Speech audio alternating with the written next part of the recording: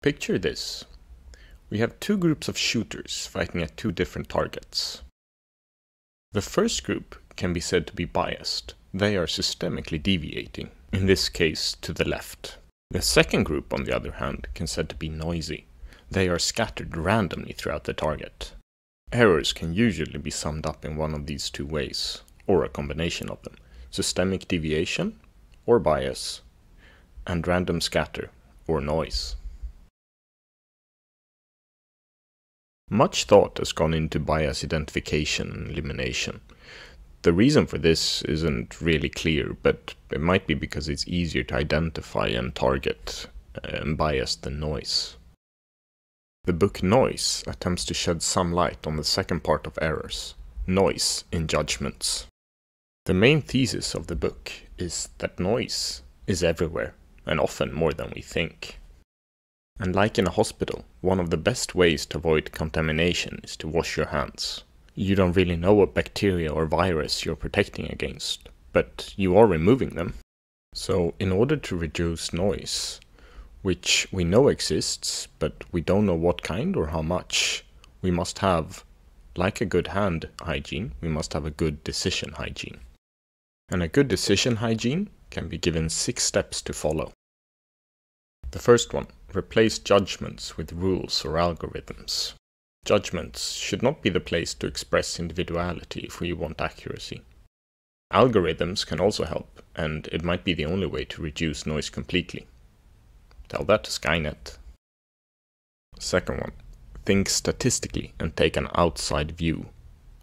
Think of the problem as a member of a similar class of problems, and don't try to create a casual story to explain it. Structure judgments into individual tasks. It's easier to pass judgments on single variables than a large, complicated interconnected number of variables. This has inspired diagnostic guidelines like the APGAR score for newborn children. If you don't know what the APGAR score is, it's a score which you apply to newborn babies based on the appearance, pulse, grimace, activity and respiration. It measures how healthy newborns are. Resist premature intuitions. Try to restrict information that could be used to create an individual story. An example of this is in forensic science, where examiners should be kept unaware of other information of the suspect. Because knowing if the investigation considers the person guilty or not might influence their judgment. Aggregate judgments from multiple independent judges. Averages of group of judges are much less noisy than single judges. An interesting example of this in the book is an experiment carried out by a cousin of Darwin called Francis Galton.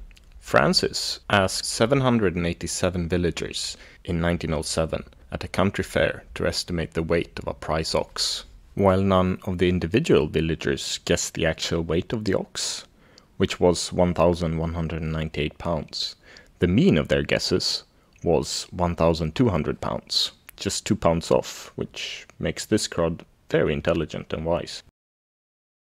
Favor relative judgments and scales to absolute ones.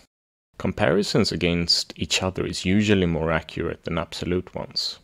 For example, what is wealthy? Is a guy worth $20 million wealthy? Compare that to Bill Gates or Jeff Bezos, when it puts it into perspective. So by applying these 6 guidelines, or at least some of them, to your decisions and judgments, you should be able to wash your decision of noise and make them sparkling clean. Thank you for listening, and I hope you learned something today.